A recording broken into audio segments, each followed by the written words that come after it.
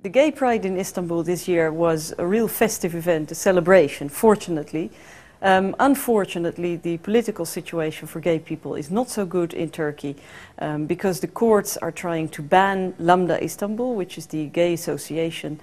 And I think it is very important that Turkey and the Turkish judiciary shows that it's really a democratic, modern country in which gay associations are not banned, like political parties, who shouldn't be banned via the courts.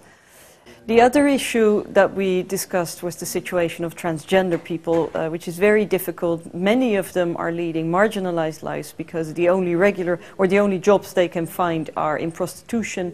They suffer severely from police harassment, violence, and they're afraid to complain because of retaliation. And this is a group of people who doesn't have a voice in politics, and therefore I think the European Union should be their voice.